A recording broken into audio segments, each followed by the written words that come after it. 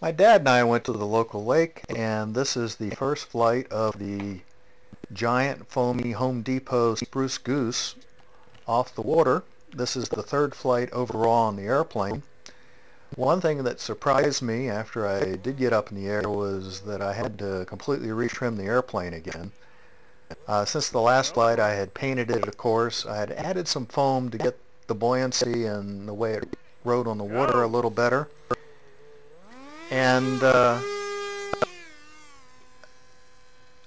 those things, I guess, combined to change some of the trims.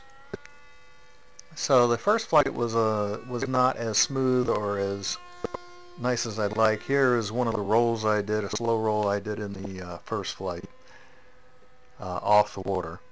Third flight again overall. And here I've spliced together from the first flight a series of skims, splashes, and various kinds of ways of touching the water.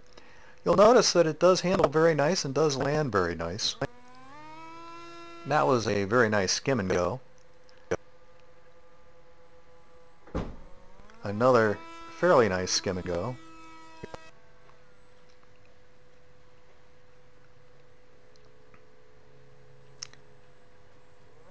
Another sort of splash and then skim and go. Pulling up into a victory roll. Again, this aircraft with 5 pounds of thrust static and a 4-pound total weight has plenty of vertical capability when I elect to use the throttle. Most of these landings I was bringing the throttle down to about 1/3 and then taking it down to about 1/4 for touchdown. I find it flies a little bit better if I keep some power on.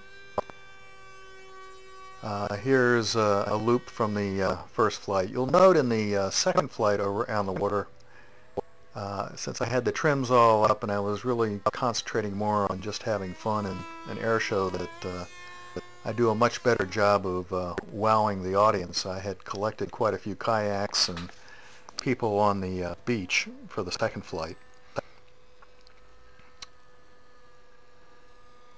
Here I'm coming by for just a nice flyby so you get a sense of the aircraft's looks.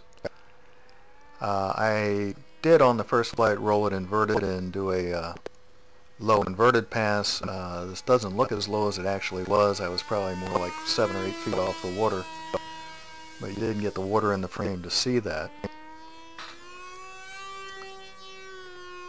Here's a 4-point roll going downwind in preparation, I believe, for the final landing of the first flight. Landing eye. Here you see me lining up, and I sort of flew it into the water on this particular one. Of course, it just sort of skips and shakes it off. Handling on the water was very good. I don't have a water rudder on this plane, but it does have a very large tail surface, and it does pivot around the wetted surface very well. I'll be interested to see in windy conditions how well I can turn it, but certainly in these almost calm conditions it was excellent. Anyway, thanks for watching.